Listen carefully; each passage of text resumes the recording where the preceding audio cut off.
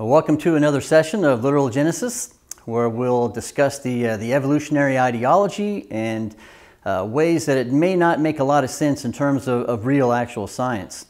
And today, what we're going to do is talk a little bit about evidences for the flood. We talked about one evidence in the last session. We'll look at another evidence today, and how that the flood of the Bible of Genesis 6, 7, and 8 must have been a recent event. We'll look at the evidences that kind of point to that. And then from there, we'll go into Christian compromise. Exactly what's the big deal about compromising Genesis and what that might lead to further down the road. So to start, we're going to talk about proteins. I know that sounds like an odd place to start, but it's important for what's coming up next with the evidences. And I picked two proteins to talk about. One is collagen. So you can see a nice picture of collagen there, and its interweaving architecture. And collagen is a very plentiful protein in the body. In fact, it makes up 1/3 of all the proteins in our bodies. So our bodies are able to produce somewhere around 300,000 different proteins, and collagen makes up a large part of that. It's found in bones, it's found in muscle tissue, it's found in ligaments and tendons. It's also found in blood vessels. It's found in our corneas. It's found in our teeth, actually the gums that hold the roots, holding our teeth firmly into our jaws. So it's literally prolific throughout our bodies. Amazing, amazing protein structure. So you can think collagen as like a literal glue that holds our body together. It's prolific throughout our bodies. And in fact, the word collagen comes from the Greek kolla, which literally means glue. So it is the glue that holds us together. And when we're young, our collagen is plentiful and our body produces a really high quality of amounts of this collagen. But as we age, we produce less and less of collagen, and unfortunately a lower quality of collagen as well, which is one of the reasons why our skin wrinkles as we age. It's one of the reasons. There are other reasons, but it's a big primary reason. So I know that everyone here is going to rush out and buy those collagen supplements after we're done, right? But hold on to that. Do your research. There's more than one type of collagen, so make sure you're getting the right type there. And if you look at the structure here, it really looks like someone has woven this together, like it's been knitted together. And it's no wonder that when we read passages like Psalms 139:13, where David says, "For you created my innermost parts. You wove me in my mother's womb." Now, I don't think that David, as a shepherd out there watching his sheep, had any idea about what collagen is. I don't think he knew that. But doesn't it take this scripture to another level when we see how intricately woven this collagen is, and how David said, used the language that he used, that you wove me in my mother's womb. So this is one of the proteins I want us to keep in mind as we go forward. Collagen is very fibrous, it's very sticky, it's a very rigid type of a protein. And the next one is hemoglobin. Hemoglobin is responsible for carrying oxygen to our bodies, throughout our bodies. And if you look in the diagram here, there's a picture of a red blood cell that's kind of split apart. And what you see in the middle of that is a hemoglobin protein. Now, it's not drawn to scale, we'll talk more about that in a moment, but it's drawn here large enough so that we could see it. The hemoglobin protein is, think of it like a four-door taxi cab. And it's got 4 seats in it, and there's room for exactly 4 oxygen molecules. No need for a driver, because the hemoglobin taxi is inside the red blood cell, and the red blood cell takes it where it needs to go. But it's just like a taxi cab. And at the right time, at the right place in our lungs, these taxi cab doors will open, and the oxygen that we breathe in from the air diffuses into the red blood cell, and it finds one of those empty seats in a taxi cab. From there, the red blood cell is distributed through our bodies, and once it gets to where it needs to go, another amazing thing happens. Again, at the right time, in the right place, these doors fly open, the oxygen diffuses the other way, diffuses out of the red blood cell and into the tissues and organs where it's needed. And at the same time, you know, when we breathe, this breathing process as humans, we take in oxygen and we exhale carbon dioxide.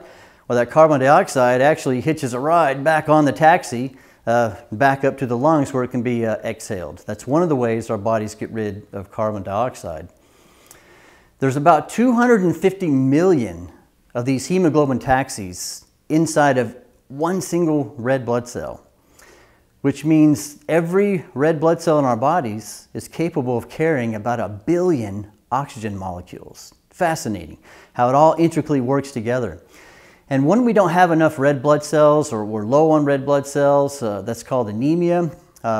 That directly affects the amount of oxygen that our blood is able to deliver through our bodies, and we feel fatigued. We get a little tired, right? Get this tired feeling. There's something else that you should know about this system, this mechanism. It was designed to transport oxygen, but there's another molecule that wants to get in these taxi cabs even worse. And in fact, it's attracted to these seats even more than oxygen. That's carbon monoxide. So this isn't meant to be an ad against smoking or anything like that, but when we smoke, we produce carbon monoxide. And whether it's secondhand smoke or we're the primary smokers, what happens is this carbon monoxide in our lungs rushes into these taxi cabs. It's attracted to iron atoms, actually. And it's very difficult to get rid of it, right? And so these red blood cells are transporting not oxygen, but carbon monoxide, which could lead to tissue starvation of oxygen and a lot of bad things. So it was designed to do what it do, and what it does do, it does very well, as I've heard some people say. But it's not really designed to take on these extra carriers like carbon monoxide. It's not good at all. And when we think about this mechanism here, these iron atoms that's inside of these taxi cabs, think about what's present in the red blood cell. We have iron, we have oxygen, and we have water. There's plenty of water in a red blood cell. So what happens typically when we take something that's iron and we place it in water? Well, it's going to rust. So isn't it amazing? Isn't it amazing that we don't rust from the inside out, because we have iron and we have water and we have oxygen? But again, the hemoglobin taxi is designed so intricately well that these iron atoms are sealed off. They're protected, right, from water. The oxygen can get to them, but not a water molecule. Now, this isn't a session on intelligent design, but you can see how just one process of our body is very well designed. And in fact, if these iron atoms weren't inside of these hemoglobin molecules, these hemoglobin proteins, the oxygen wouldn't enter the taxi cabs at all. And, well, we wouldn't be here. We wouldn't be alive, right? So when I see things like Leviticus 17:11, when God is speaking here and he says, "For the life of the flesh is in the blood." So God himself ties life to blood. And it's no wonder the way that this works in the cell. Okay, enough about the proteins there. And before we go to our next slide, I want to just ask the question. How long do you think that something like collagen or hemoglobin, which scientists refer to as soft tissues, how long do you think that they would survive once an organism dies? You think it might be a year, 10 years, 20 years, 100,000 years, a million years? Well, that's a very good question, and it's an important question. And scientists have figured out a way to calculate the longevity of these soft tissues. And what they do is they'll take bone, because collagen is plentiful in bone. They'll chop it up into chunks, and they put it in an oven basically, and they heat it to 194 degrees Fahrenheit. And then at different periods of time, they take measurements of the decay rate, just how long has it decayed. And in order to determine what that lifespan might be on the surface of the earth, they use something called the Arrhenius equation. And what they find out is that these soft tissues can last thousands, maybe hundreds of thousands, definitely not millions of years inside of bone. Now hold that thought, keep that in mind, right? This is very important, because if I'm a Christian scientist, going back to our last session, and I go out and I study the rock layers, and maybe I'm studying bones, I need to have my science start with my worldview. My worldview as a Christian is going to be based on Scripture. Scripture tells us of a worldwide flood that happened less than 5,000 years ago. So as I'm examining these fossils, I want to make sure that I'm examining them in light of the flood, so that I'm liable to get the right interpretation at the end. Otherwise, I may get it wrong. And I want to stress this word interpretation, because fossils are just data. They're just rocks. They don't come with tags. They don't tell us when the animal lived or when it died or how long it lived or what it ate or who its friends were, what its favorite books were. We don't get these tags, right? That would be great if we did. But all we have is a rock. And how we interpret that rock is primarily going to be based on our worldview, whether we include God in our worldview or whether we exclude God in Scripture in our worldview. So look at the picture here of this salamander. Here's a fossil salamander. So it's no longer got any biomatter, right? It's a rock. It's fossilized. It was buried in muddy sediments and became a fossil. Now, how long it took to become that fossil, that's going to be a future lesson, so hold on to that thought. But according to secular dating mechanisms, this fossilized salamander was 18 million years old. And that's not really all that old when we consider secular science believes that the Earth is, 3.8 billion years old. That's a lot of zeros in there. But look at the first bullet point. This was dated, and I put that in quotes, that's again another lesson, dated to be 18 million years old. But guess what they found inside of this rock, this fossilized salamander that was found in a dry lake bed in Spain? They found muscle tissue. Remember we said collagen was present in muscle tissue. This is one of the proteins, this is one of the soft tissues that they found inside of this salamander that's supposed to be 18 million years old. Now remember, scientists have done these tests. They have calculations and they have an estimated range of how long these tissues can survive inside a bone. It wasn't millions of years, was it? It was thousands of years. Some proteins, maybe the very fibrous, rigorous ones, might last hundreds of thousands of years, but not millions. Nobody would expect these to last millions of years, especially 18 million years.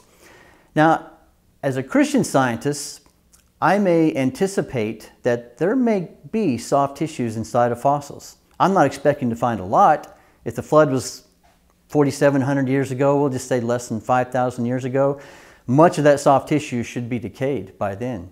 And this is the case in the salamander. It's not like when they opened it up, they found all this soft tissue inside. No, they found fragments of the muscle tissue, fragments of proteins. And this is totally expected if my science is based on a worldview that's based on Scripture because of the flood. Now, the Bible doesn't touch on every area of science. I'm not saying that at all, but where it does touch on science, it's reliable. We can depend on it. However, if my worldview doesn't depend on science or depend on the Bible or Scripture, it's as my starting point, this is a shocker. I would not expect this. And in fact, the first time this happened was a report in 2005. It was from a scientist named Mary Schweitzer from the University of North Carolina. And her team discovered soft tissues in a T-Rex bone. It was quite by accident. I think there was a bone break. Normally, you're very, very careful when you're transporting fossils. This one happened to break. And what they noticed inside right away was this tissue that looked soft and stretchy. And in fact, some of it looked red, like blood vessels and blood cells with hemoglobin inside. Very, very surprising to this team of scientists. They took it back to the lab. They ran tests on it. They published their paper in 2005. And guess what happened? The scientific community critiqued, said, no way, there's no way soft tissue could survive in a dinosaur bone that's supposed to be 68 million years old. And basically, it was pretty much discounted at the time. However, it kept happening. Now, this is impossible. It's impossible for these soft tissues to survive for millions of years, let alone 18 million years in this fossilized salamander. But you know what it is consistent with? It's consistent with the biblical time frame of a worldwide flood that buried trillions of organisms all around the earth in muddy sedimentary layers. And by the way, when we compare the fossilized salamander with living species of salamanders, there's virtually no change. Now, this is for free. This has nothing to do with the evidence I'm talking about, but this is a critical question that we need to be asking. Evolution is all about chance and change, and there's nothing immune to it. Well, how can the salamander species survive 18 million years without macroevolution taking place? Why are they still salamanders? Well, I think the answer is because of what we read in Genesis chapter 1, and that is God created the kinds to reproduce after their kinds, and they only reproduce after their kinds. And that goes on and on and on and on. Now, could there be small changes in the species? Absolutely, we see that. That's observational. That's experiential. What we never see is one species changing into another. We don't even see that in the fossil record. This is one example, but we see it over and over and over again. Here's a quote from a Phys.org article in November of 2009. It says, "The scientists claim that their discovery is unequivocal evidence that high-fidelity organic preservation of extremely decay-prone soft tissues is more common in the fossil record, the only physical record of the history of life on Earth." I just want to make two comments about this quote. One, the article recognizes that soft tissues being found by this time, by 2009, remember the first case was 2005, well, by 2009, this had become a fairly common experience to find soft tissues inside of these fossils. They're supposed to be millions of years old. The second part is this last statement, where he says the fossil record is the only physical record of the history of life on Earth.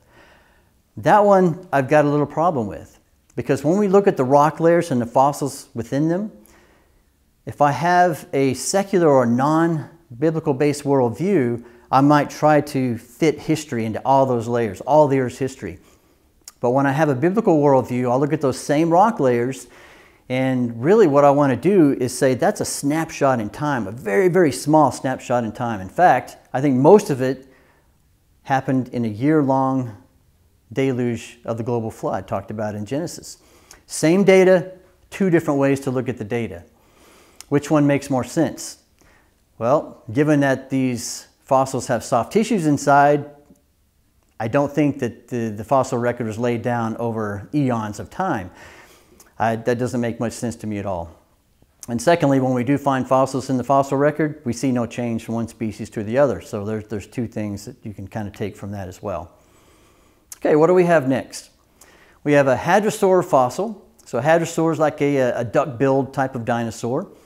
Notice the date there. This fossil was dated to be 80 million years old. So we go from 18 million to 80 million years old.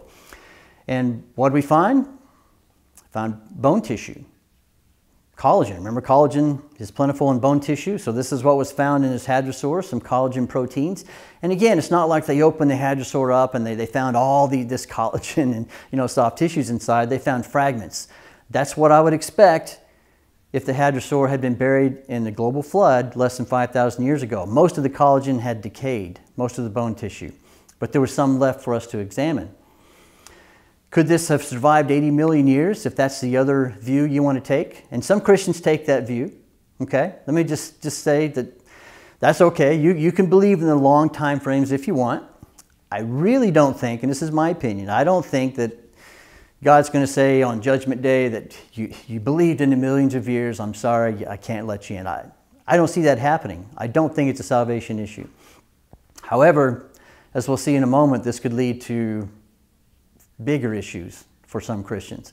But it's impossible. Either way you look at this, it's impossible for this soft tissue to survive 80 million years old for us to find it that later. But it is consistent with the biblical time scale.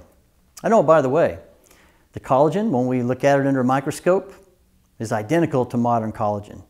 So once again, we have these huge amounts of time on the evolutionary paradigm where we see no changes in something. In this case, it's the structure of the protein collagen.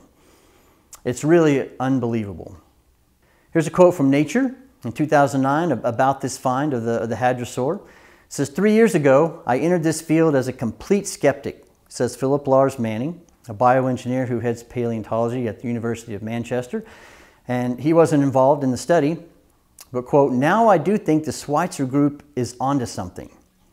Now, who is he referring to about the Schweitzer group? Well, this is the group that found that original accidental find in the T-Rex bone that was published in 2005. And this is the same group, or the same scientist publishing in Nature in 2009.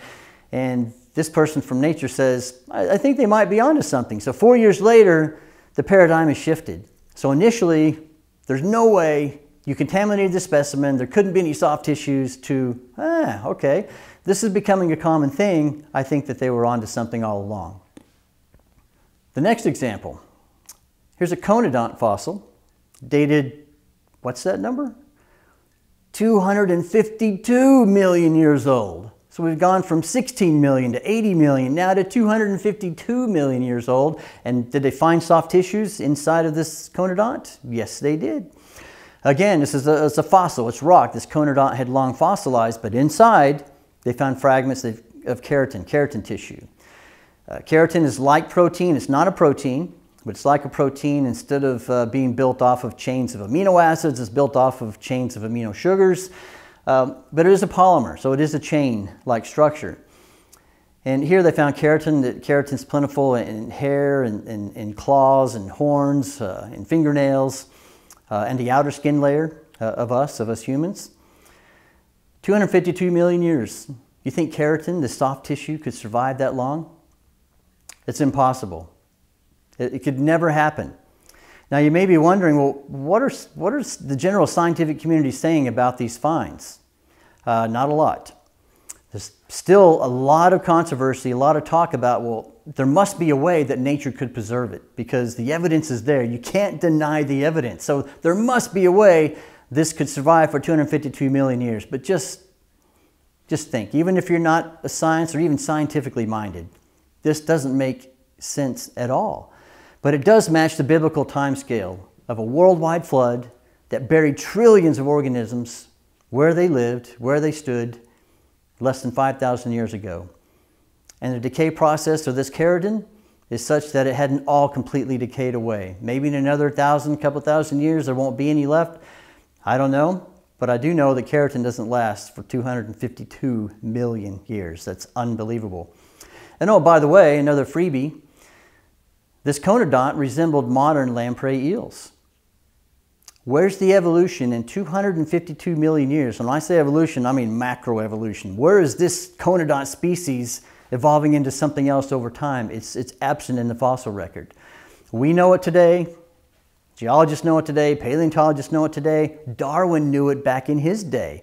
It was one of his own biggest objections to his theory, that there was a lack of fossil evidence. And all these time later, it's still a big issue. It's a big problem. Okay, I've got one more example to go through.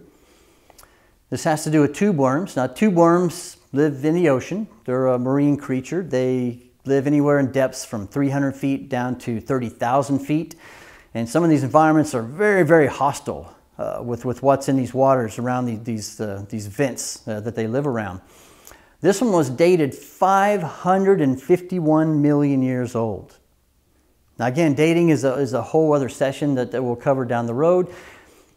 But for now, notice that I didn't put fossil in front of the word dated.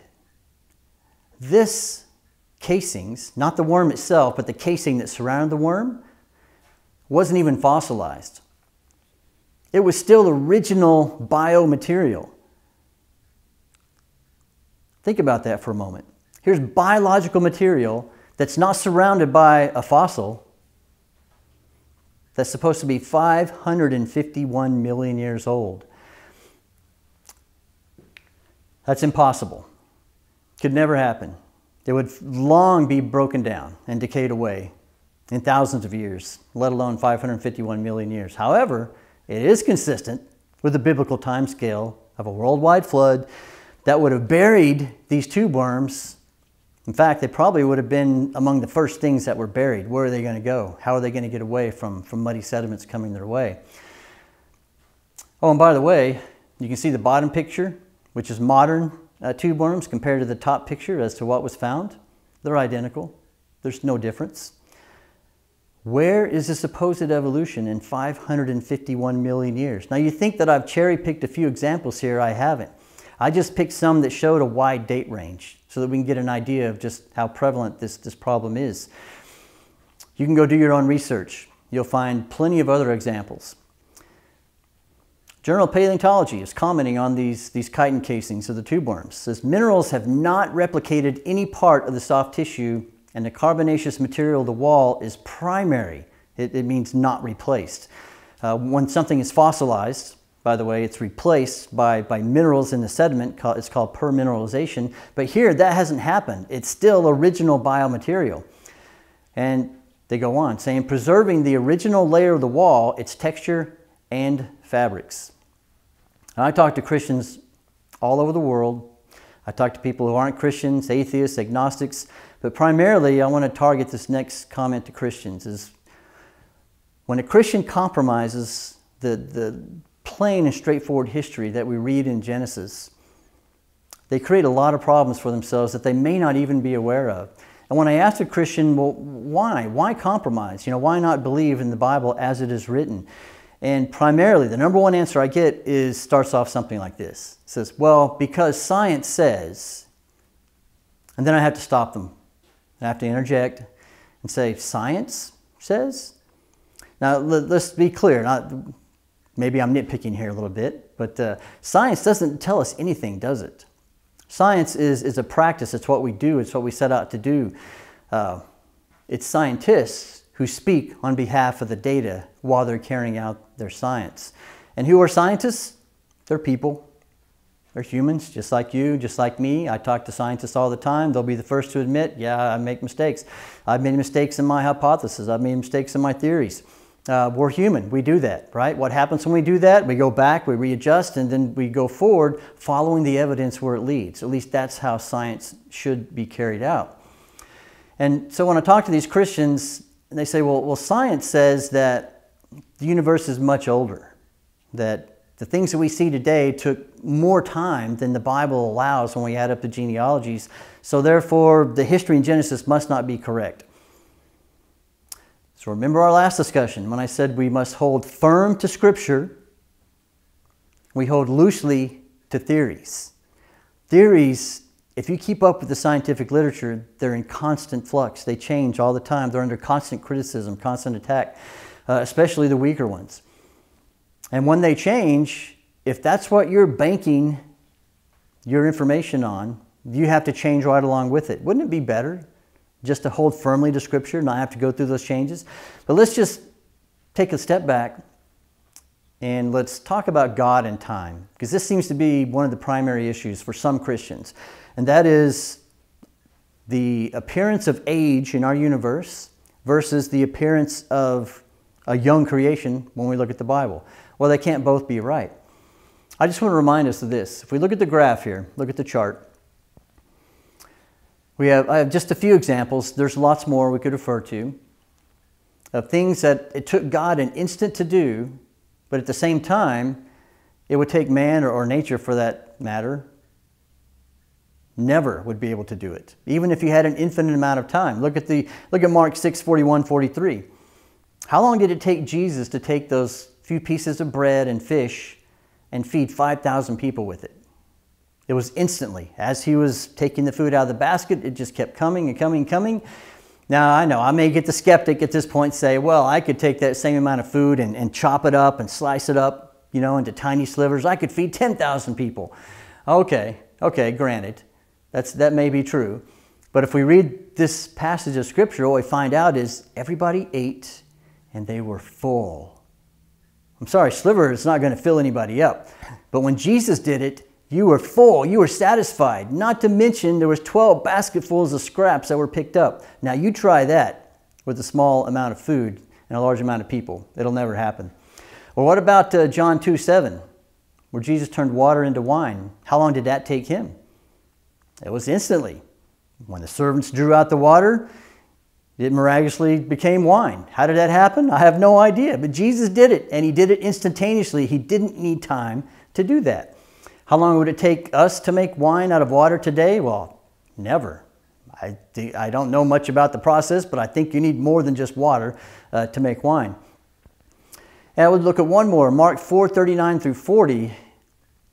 We find Jesus and the disciples. They had just gotten into a boat, and they were going to go across the lake to the other side. And at some point in their journey across the lake, the wind started to pick up, as it can often do on open water. If you've ever been on a lake and this happened, you know what I'm talking about. And the wind became gale force, is what Scripture says. And the waves became bigger until they were sloshing over the edges of the boat, and the boat began to fill with water, and the disciples were panicking. Now, where was Jesus? He was in the back of the boat on a cushion, sleeping. Wasn't bothered by this at all.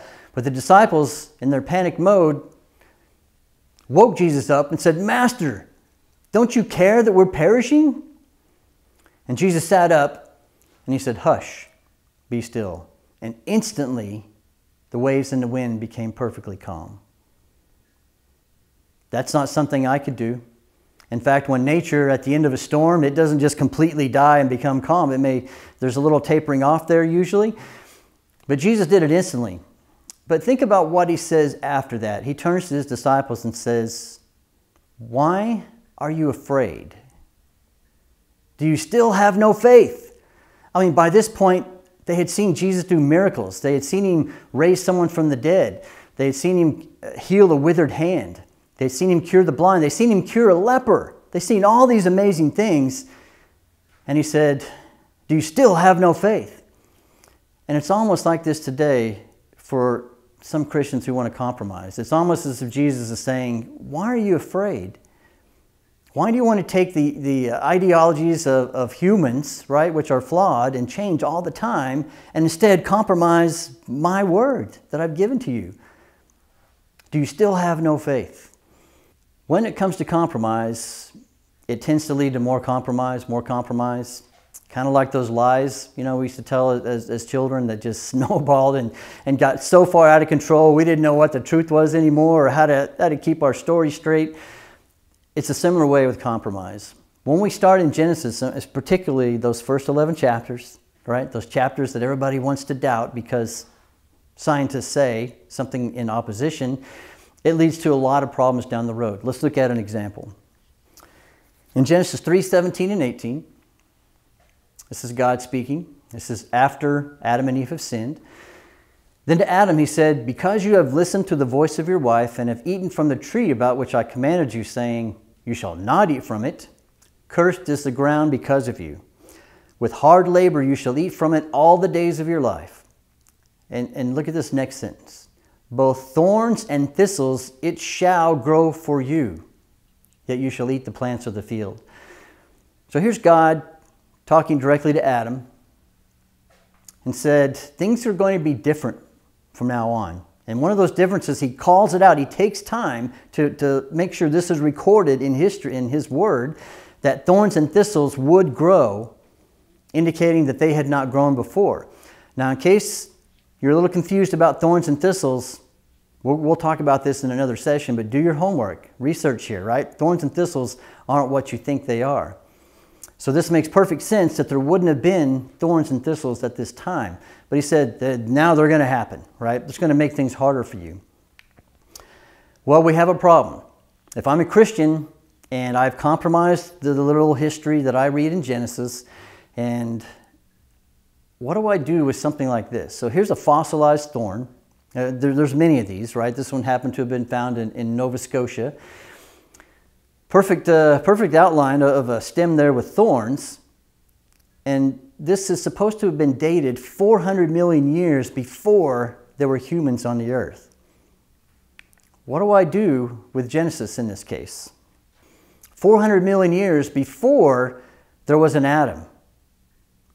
Now, a lot of Christians and a lot of scientists even have gone back to this idea of a historical Adam. Now, they don't believe in the Adam of the Bible, but there was a first human pair that started the human race. They can agree on that. But long before this, there was thorns already. So what did God mean? That there shall be thorns and thistles. We got a problem with our theology if we say that there was a lot of time here before there were the first human pair on earth. And I got a picture here of the place where these fossil thorns were found. You can see the arrows kind of pointing to the bottom layers there. This is the carboniferous layers, right? This is the so-called layers of our rock layers that are before humans kind of show up on the scene. So thorns are a problem. Now, if this evolutionary ideology is true, now even if you're a Christian, you believe in evolution, plenty of Christians do, I talk to them all the time, what do we do with this verse? Either God didn't know about thorns, or he lied about them. Now, if he didn't know about thorns, he cannot be God, because one of God's properties, one of his characteristics is that he is omniscient. He is all-knowing. He knows all facts. If there was thorns, he would have known about them. Yet he indicated to Adam, they will grow. The Hebrew there means like cause to grow. They weren't there yet at the time, but God caused them to grow. How he did that, I don't know. I've got my ideas. That's not the subject of this class here. So we know God knew about thorns. Well, did he lie about them?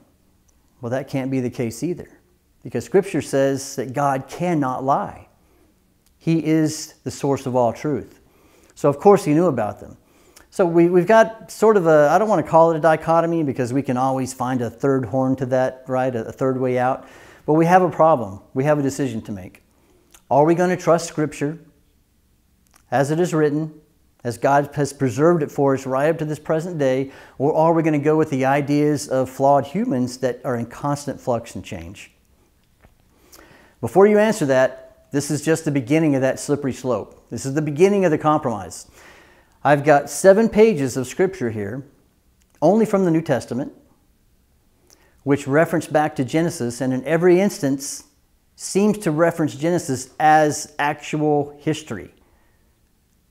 It's not just Genesis that you can just sweep under the rug.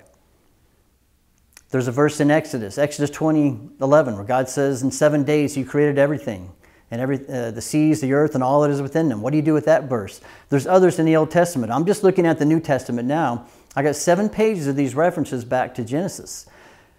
Well, now you're going to have to do something with all of these verses. You're going to have to figure out a way to explain those, basically explain them away. I'll give you an example. Look at number 6 and 7 on the list, Matthew 19:4 and 5. And in Matthew 19:4, here's Jesus quoting from Genesis 1:27. If Genesis 1:27 is allegorical or illusory, why would Jesus quote on it when referring to marriage? In this passage, the question came up about marriage and divorce. Why would he refer to an illusion in order to establish doctrine? That doesn't make sense to me. What about the next one? In the very next verse, in Matthew 19:5, he quotes, this is Jesus still, quotes Genesis 2:24, which is a quote of Adam. So Jesus is not only quoting Genesis, but he's quoting a quote of Adam when Adam said, hey, here's Eve, look at her, bone of my bones, flesh of my flesh. I'm paraphrasing, right? And again, Jesus is teaching on marriage. Why would he take something that's doctrinal and then refer to a mythical person if Adam never existed, if he wasn't a real person? These are just 2 examples. I'll skip through these pages.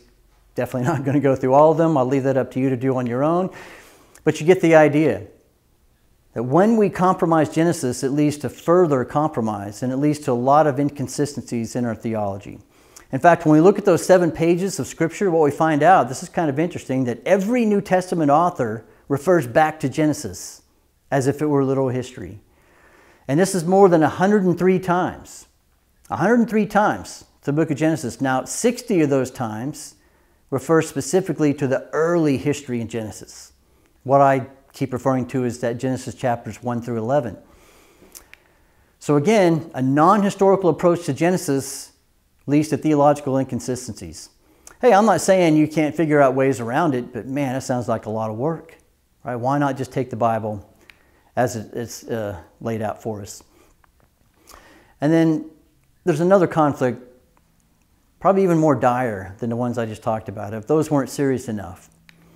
And this has to do with the idea of evolution. I remember talking to an atheist, it's about 20 years ago now, and we were talking, and the idea of evolution came up. I knew he was an atheist. He knew I was a Christian. I kind of steered the conversation towards Christianity, and we got to talking about evolution. And he says, well, I take it you don't believe in evolution. I said, no, I don't believe in evolution. I believe in creation, just as the Bible laid out for us in Genesis. And he paused for a second, and he says, that is so refreshing. I said, well, what do you mean refreshing? He says, I talk to Christians a lot because I'm curious about where they stand on certain things, particularly evolution. And he says, most of the time, Christians will say, yeah, okay, God could have used evolution. And they agree.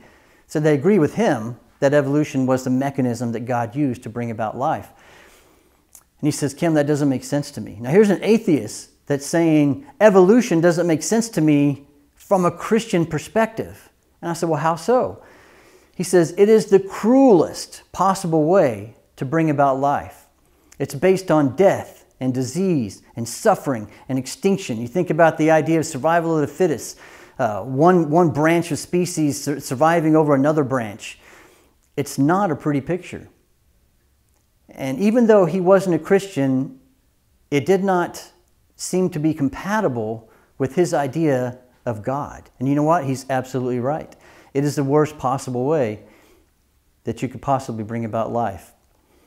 I don't think the evidence supports it. That's what some of the future sessions will be about. But for now, just think about this process itself. And it doesn't make sense for God to have gotten at the end of his creation and say it is all very good if at the end of it there were things like disease and death. Well, how do we know that there were disease? Well, take a look at this article. References a supposedly 77 million year old fossil of a horned dinosaur, a centrosaur. And notice what it says here. There's evidence of a malignant cancer. Now, they looked at this many times over, and it turned out it actually is. It actually is cancer. So there was cancer long before the first man and the first woman. Now, if you're a Christian, how do you reconcile with that God's very good creation involved disease like cancer? That's not the only evidence we have. Here's a turtle that's even supposedly older, 240 million years old, that also had a malignant tumor, had cancer. This doesn't fit with our character, with the character of God, does it? It doesn't seem like he would bring about life this way. Not that he couldn't. Of course he could. It doesn't seem compatible, is what I'm saying. And to further complicate things, we'll take it a step further. In Genesis 2, 16, 17, this is God speaking to Adam before he sinned. The Lord God commanded the man, saying, "From any tree of the garden you may freely eat, but from the tree of the knowledge of good and evil you shall not eat. For on the day that you eat from it, you will certainly die." So here's God giving Adam a warning. All the trees are here for you. You can have your fill with anything that grows on them. Eat everything on the trees, right? But one tree, this is his law. One tree you can't eat from. And he says, when you do, you will surely die. And in the Hebrew here, from my understanding, it means something like dying you shall die, which means you're going to start dying, you're going to continue dying until you're dead. Adam is not with us today. He died. He brought death into God's very, very good creation. In fact, if there was no death before sin, yet evolution is true, then death had been going on millions and millions of years. Think about those dinosaurs that had cancer. Well, the dinosaurs still wouldn't have been around by the time Adam had come around, or the first man, according to the secular view anyway. So you've got trillions and trillions of dead things before you had the first humans. But Paul says this in 1 Corinthians 15, "For since by a man death came, by a man also came the resurrection of the dead." And just in case you're kind of fuzzy on, who is that man that death came by? He says, "For as in Adam all die, so also in Christ all will be made alive." It's very, very clear from Scripture there was no death before sin. Now, down the road, another session, we may get a little bit deeper into this, because this is where some Christians want to, I don't want to say be cantankerous, but they want to argue, well, animals could have died, right? Well, what about plant? Adam ate fruit. Didn't the fruit die when he was eating it? And none of that really makes sense to me. What makes sense to me is that there was no death. Evolution has placed humans on earth as long as 1.4 million years before the biblical Adam. And what I mean by biblical Adam is, again, when you start with Adam, you add up the genealogies, you get a short time frame of, give or take, there's 6,000 years, right? There's some gaps in there that we can't know about, but it's not millions or billions of years. Those gaps may be a couple hundred years, maybe 500 years, tops, right? We're still going to wind up somewhere around 6,000 years. There's no way around that. But yet, if you're a Christian and you want to compromise the history in Genesis by saying there was all this time before Adam, 1.4 million years there were humans before the biblical Adam. How does that fit into your theology? I don't think it does. But in 1 Corinthians here, this is the big one in my eyes. Notice how Paul describes death. What is this about death? He says, "For he," talking about Jesus, must reign until he has put all his enemies under his feet. The last enemy that will be abolished is what? Is death. God says death is the enemy. Why would he create a very good and perfect creation and say it is all very good if he introduced the enemy in there during that creation? That makes no sense to me theologically. I think we're on pretty shaky ground when we do that. And when we do this, when we compromise these first few chapters of Genesis, it's not just about us. Now you may think, I can have my own ideas and it's not hurting anyone. If you have children, if you have nieces, nephews, if you have grandchildren, they're watching you. They're learning from you. And when you so easily dismiss something that God has said in Scripture, you don't think that can affect someone else? Of course it can. It can have a tremendous, profound effect on someone else's life. But the thing about sin is that we've all done it. Scripture says, for all have sinned and fall short of the glory of God. There's no exceptions here. Now you might say, well, what about babies? Okay, I get into these conversations a lot. So people always have exceptions, right? Okay, well, we can go to Scripture and show that this isn't talking about babies. And they're not culpable. They don't know about guilt. They don't even know about sin. We do, right? We know about sin and we've all done it. The problem with that is the wages of sin is death. Now, without a literal history in Genesis, this might not make sense. I don't understand, God. Why, if I break your law, why is that death for me? It goes all the way back to the garden. When he told Adam, the day you eat this fruit, the day you break my law, you will surely die. And Paul says that's when death came in. This makes sense, that the end result is death. We all do it, and we all deserve death. But look at the second half of the verse. But the gracious gift of God is eternal life in Jesus Christ our Lord. What is that gift? If we've all sinned and deserve death, it seems like there might be a way out of this. What is it? John 3:16. We should all know this. For God so loved the world that he gave his only Son, so that everyone who believes in him will not perish, but have eternal life. When we as Christians compromise the history in Genesis, we may do this unknowingly, but we end up undermining the gospel, the very reason Christ came and died and paid that punishment, took our punishment of death that goes all the way back to the garden. When you compromise that, it makes no sense why Christ had to physically die, does it? Careful what we do, careful what we think, careful what we say. So in summary, remember, God doesn't need time, doesn't require it. He can do things in an instant. He could do things over 1,000 years. He could do things over millions of years if he wanted to. But how he did it, that's the way he chose to do it, and that's the way it's recorded for us. These soft tissues and supposedly millions of years old fossils, they only make sense in the light of a recent flood.